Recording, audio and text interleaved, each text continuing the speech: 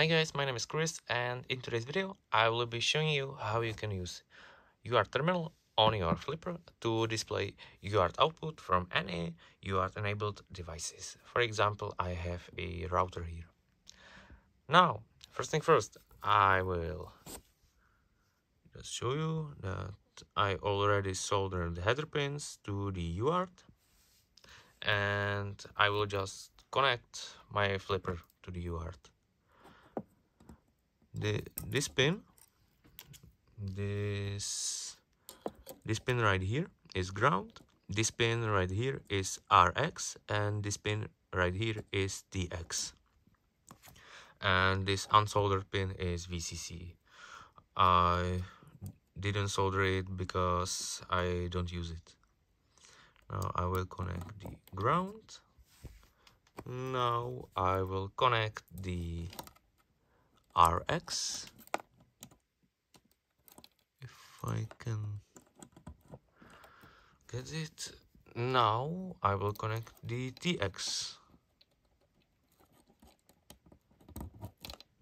Now I have connected the jumper wires, and now I will just connect them to my flipper. I will get the ground, and I will connect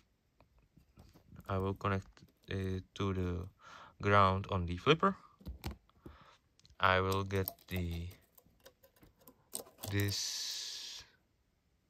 I already messed up. This is the RX. I will plug that in TX on my flipper. This wire is the ground.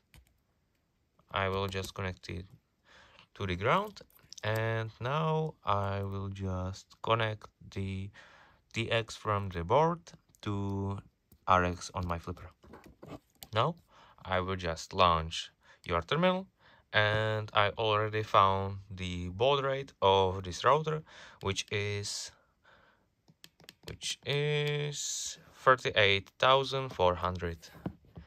Now I will just press OK, and it's already running, and now I will just power on the router. As you can see, when the router is powered up, the uart is showing here. So that's all for today's video.